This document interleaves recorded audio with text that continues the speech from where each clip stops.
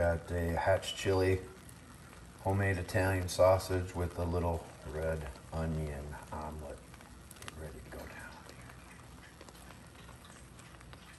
This is the star of the show for this omelet. The cheese from this company, all of them, phenomenal. Highly recommend.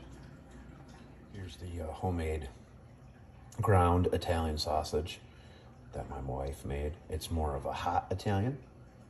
Delicious as a breakfast sausage too.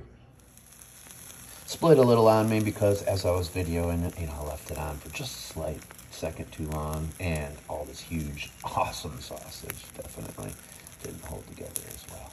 But it's gonna taste good, I promise. Finished product. Oh, it's gonna be good. Don't you wish they had smell-o-vision? I wish they had that.